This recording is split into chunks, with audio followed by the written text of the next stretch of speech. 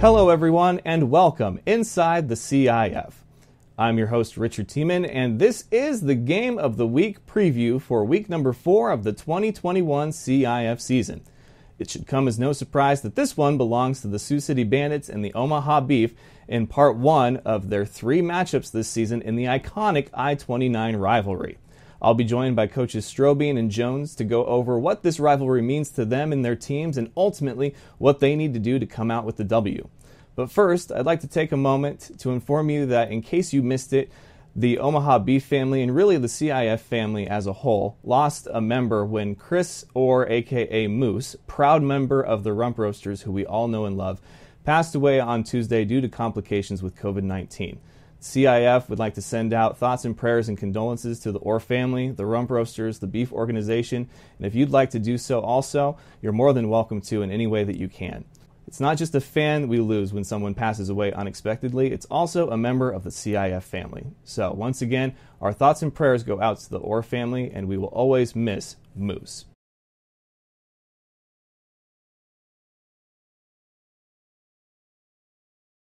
Now then, let's go ahead and get into week number 4's Game of the Week preview with coaches Strohbeen and Jones. All right, fans, first up, as I mentioned, representing the away team for this first of 3 matchups, he is the head coach of the Sioux City Bandits, Irv Strohbeen. How you doing, Coach? I'm doing pretty good. How about yourself? I'm doing great. I love Rivalry Week. It doesn't matter what sport, what level, there's just something different in the air, something about the game. And when you've gone a whole year without football of all sports, I think rivalries are probably going to be a little bit more. How are you feeling going into this? Well, these games are always exciting. I can't say that I love rivalries because they're a stressful week. You know, I hate playing in Omaha because it's such a tough place to play. They got great fans down there. It's loud. It's crazy. It's just not a great place to be away, the away team. So, and I think they would probably say the same thing had they be coming to Sioux City this week. So, you know, it's one of those weeks where, to me, this is why I still do the game, you know, still coach the game and I'm still involved with it. You know, it kind of gets your juices flowing. I mean, I love to be competitive in everything I do. And I mean, I joke around. I don't let my kids win in card games that we play, you know, stuff like that. So, you know, it's games like this that really, you know, as a 44-year-old guy, you know, I can't strap it up out there anymore. So it's about the next closest thing, you know. So we love having games like this with great past opponents that we played for a long time. Absolutely. It is quite the storied rivalry, one of the longest in indoor football, gone on about 21 years now. And the series has seen, you know, it go to one side for a while, the other side. And, you know, coming into week 4, you guys are coming off a fantastic victory at home over the Wichita Force. And congratulations to producing 2 players of the week, offense and defense, Fred Bruno and Ben Peister. So that's got to make you feel good going into a rivalry game. But, you know, Omaha coming off a road loss to a tough opponent in Salina, so they're going to be fired up and ready to go for you guys. What have you communicated to your team going into this week after that win with Wichita? Monday night practice, we were finally able to actually get in practice with our turf on. And I called the guys at the arena, and we're practicing from 8 o'clock to 10 o'clock at night. And we literally played the speakers as loud as they would go the entire practice. And our quarterback and offensive coordinator, like, turn that down, turn that. I'm like, nope. I mean, that's the way it's going to be Saturday. It's going to be cowbells being rung right behind your ear while you're calling the play with the quarterback. So we did not take it easy on them at all. And we just tried to be as lifelike and whatnot as the practice could be. I ran a play clock while this was going on. We ran a game clock. We did situational drills. So it was really a good time to actually be in the Tyson Event Center. We don't necessarily have the luxury of getting to practice in there very much because we compete with the hockey team for time. So I'm just glad it was this week that we could get that stuff worked on and hopefully ironed out. You know, it's never going to be perfect, but, you know, as lifelike as possible for those guys. We communicated that it's going to be crazy atmosphere. It's going to be a distraction. It doesn't matter that they lost last week and we won. Don't throw those records out because it is a literal dogfight every time you play in Omaha. And this is that game, like you said, it's that rivalry game. So, you know, you better strap it up Saturday and come ready to play.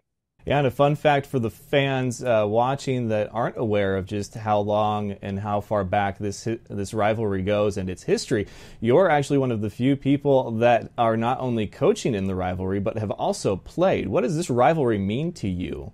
Well, I mean, it goes back to my days in the old NIFL, the UIF, all those days, you know, when I was a player, lasted, 2008 or 9 or whatever it was.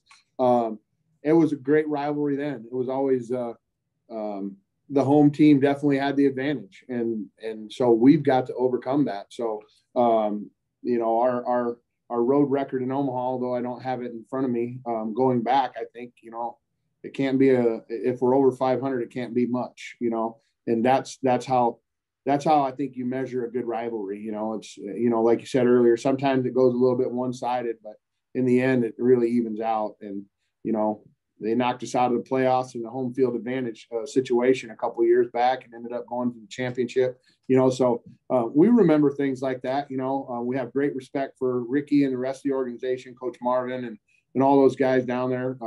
Off the field, we shake hands and chop it up and have a good time together. But, you know, for those 60 minutes, it's a good time to, you know, just focus on your team and try to get that win. Yeah, and you guys will get the beef 2 more times this season, both at home. One so late in the season that it could have postseason implications. But how important is this one to you, not just because it's a rivalry, but because every game this season definitely counts, and it's on the road? Well, I can tell you that every single game, doesn't matter when it is played, it has postseason implications between these two teams. If history is any type of gauge, it's going to have some kind of a whether it keeps them at a lower seed and us at a higher seed or vice versa. This is going to have some implications down the road. And that's my message to the guys, is that you can't wait till that last game to pick up the win, or you can't win the last 2 games of this series and be good. We got to win the first 2, and then icing on the cake is the 3rd one. So it's important from the jump. Absolutely. I couldn't agree more. Well, my last question for you going into this intense matchup this Saturday at the Slaughterhouse in Omaha is, what do you have to do to get the victory against Coach Jones and his squad? Well, we got to tune out all that noise and all the extra things that go on in a football game. You know, we had way more penalties than I wanted last week against Wichita. I felt we played well, but there was too many penalties and too many distractions. And you can't do that against good football teams in close games and still get the win. So, you know, we've got to come ready to play, focused. It's a business trip down to Omaha, turn around and get back to work the following week. So, you know, they can't have any distractions. Bad things are going to happen in this game, and it's how do they respond to it. So we've got to be able to overcome some of those bad things. And not everybody going to not play a perfect game for you. So, we just got to have less mistakes than them.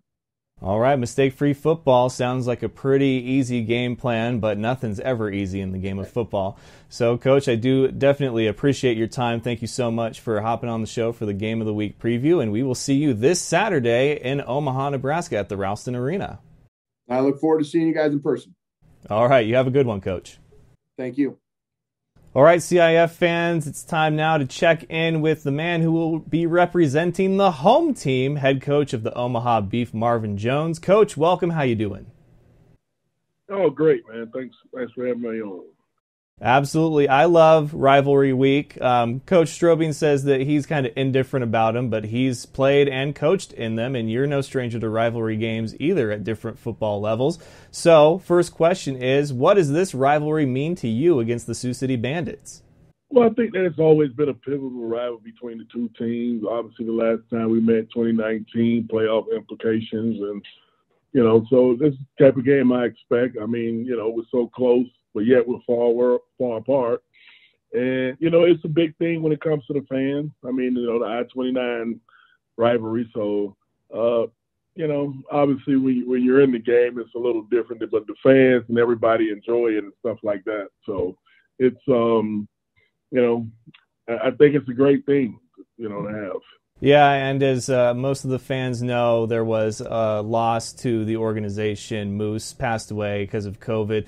What does that do for you mentally as well as the team, you know, so close to a game day?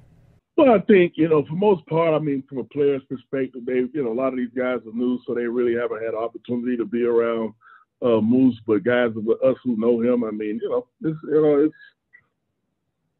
sucks. But I think one of the greatest things we can do is go out and win a home game at home on the same week. I think that'll be a good way to cap it off for old Moose. Yeah, absolutely. I think winning this one for him would be a perfect way for you guys to get into the win column. It was a tough loss against Salina on the road, and I don't know if you guys are having short-term memory or using it as motivation, but clearly, it's 0-0, the record going into this weekend, but it's a season where every win and loss counts. So you guys will meet Sioux City 3 times. This will be the only one at home. Does that make this matchup any more significant to you as far as maybe starting the series off 1-0 against them? I mean, when you're playing a team 3 times, one at home and 2 away, I think it's pivotal that you can get one at home and then try to split with the other 2. It's kind of a philosophy. I mean, that they're a good team, and you just can't say, oh, well, we're just going to go out and beat them. No, I mean, it's one of those games where anything can happen. Herb has been around. He's done a great job over the years coaching those guys year after year. They've been able to get some good talent up there. I think they have, not if better, but in the same type of category of a running back and Jeff Mack, that we just faced. And, if I'm with the Omaha Beef such as I am, I mean, I have to be concerned about guys like that because of what happened last week. So I've just been emphasizing stopping the run this week. Sounds like a solid game plan. And before we talk about the actual matchup between you guys, you've been in the NFL and at all levels of football, so you're no stranger to rivalry games. What was your favorite rivalry in your career? It was the Miami Dolphin rivalry and the Jets-Miami Dolphin rivalry when we swept them about 4 years in a row. That was just so great. It's always great when you can get a sweep under your belt as a player, right? Yeah, I've been swept before, so I know sure. Good to be on the right side of it. Well, the last question I have for you is the obvious one. What do you guys need to do to come out with a W at the Slaughterhouse against Sioux City? Well, one of the number one things, we have to score points on offense. I mean, we got to have a player pretty much mistake-free on offense and be able to get the ball to some of our best players. I mean, and, that's what we got to do in order to beat a team like Sioux City. And you have to attack them, I mean, they're going to score points. They're a good team. So you got to expect that, but you have to outscore them. We have to play mistake-free ball, no interceptions, no turnovers. And we got to have a better special team week. I mean, we didn't have a good special team. Our special team the first week was just awful. That's something that we've been working on, and we got to change and being able to make those field goals when we need them, because every point matters in this game, and that's what we have to do.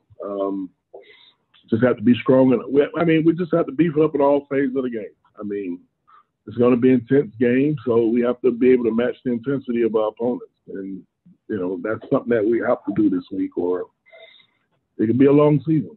Yeah, it's definitely a win you want, a win that you kind of need with only 10 games in the season, but it's one that you especially want for your fans and for everybody involved. So I'm looking forward to a great matchup between you guys and the Bandits. And, Coach, I wish you the best of luck, and thank you so much for your time. All right, thank you, Rich. Appreciate it. Go Beef. And one more big thank you to Coaches Strohbeen and Jones for being my guest on Inside the CIF as we preview the game of the week for Week 4 of the 2021 CIF season. We'll be back next week with an all-new Game of the Week preview. Who will it be? You'll just have to tune in and find out. So, until then, I'm Richard Tiemann, and this is Inside the CIF.